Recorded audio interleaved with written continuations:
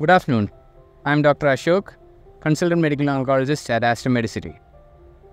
We all know that smoking is injurious for health, and we all know that people who smoke have a higher chance of developing lung cancer.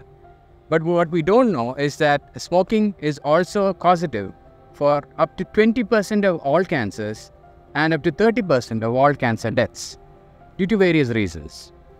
There are certain other misconceptions regarding which is a little more safer. There is no such thing as a safe smoking alternative. Smoking cigarettes, pipes, BDs, cigars, all of them are equally detrimental. There was a time in which people didn't smoke filtered cigarettes. Now, filtered cigarettes actually has caused even more damage by letting in the smoke and the particulate matter deep into the lungs, creating malignancies, cancers in the lungs quite deep inside the tissue where it becomes harder to reach.